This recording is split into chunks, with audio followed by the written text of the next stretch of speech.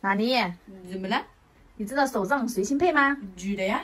知道呀。啊，那粉丝说要你买一套，那可以吧？什么叫可以吧？手账随心配是啥？就是你买不同价格的套餐，然后商家就会根据那个套餐价格给你安排同等价格的那种手账用的工具那种套餐。听说还可以许愿哦。真的吗？真的。手账随心配内含许愿池，这样子的吗？嗯。哦，我懂了。哇，29.9块，39.9块哦。好，小孩子选了一个38.8的随心配，可以许愿，胶带拼多，好 ，OK。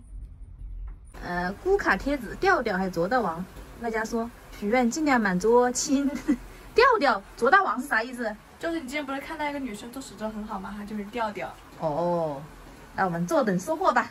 3 days later， 我们的随心配它终于到了，我们现在来拆开看看38.8的随心配到底有多少东西，到底值不值？对，到底值不值？这包装好好啊！包装好没啥用啊，主要是看里面的东西好不好。哇，这个盒子还挺漂亮的啊！我经常接到这种盒子，有一种非常高级的感觉。哇哦，这是所有的东西吗？贴纸，贴纸，这是啥贴纸啊？贴纸，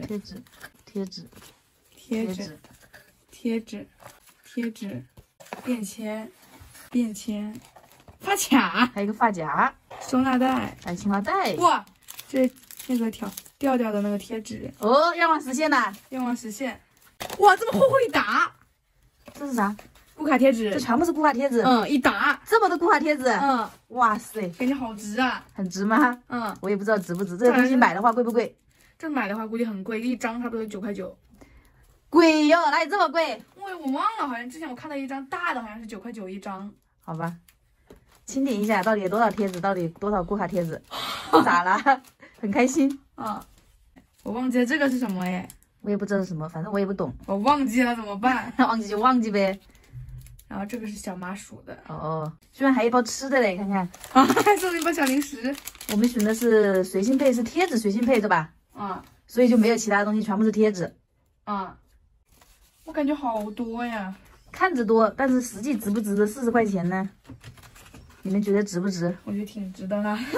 还没分类完，小孩子都不知道哪个系列是哪个系列的。